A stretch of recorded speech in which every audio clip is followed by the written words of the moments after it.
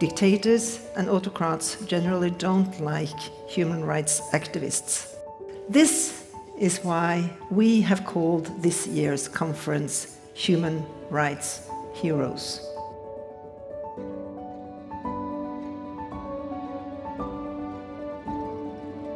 You can be beaten, you can be arrested, you can be jailed, you can even be killed, but there are people who will fight for you.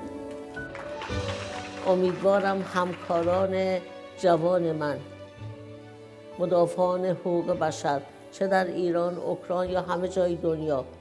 Поддержка активистов, защищающих права граждан, это общая задача и общий интерес людей доброй воли. The goal for me is to leave the land where I have walked the same as I found it. Haga poesía, haga todo lo que pueda y no se compare su lucha con nadie porque lo que tú puedes hacer está en tus manos hacer. Називати ім'яни і розказувати історії політичних в'язнів у медіа.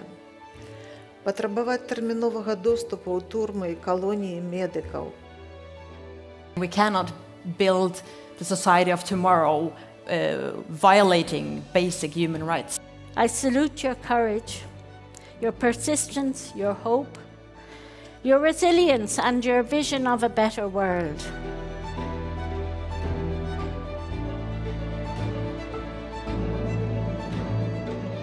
Oh, very inspired. You know, words matter, and we learned a lot of words on how to convey issues. And yeah, it moved me. Being here, it's such an inspiring person and made me really hopeful about the future of Iran and any other countries. We are all fighters for human rights.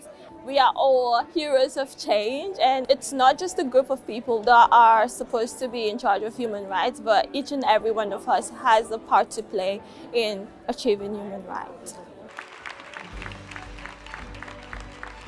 More needs to be done for human rights defenders. So we founded a drafting committee that helped us draft and write this Sunflower Declaration.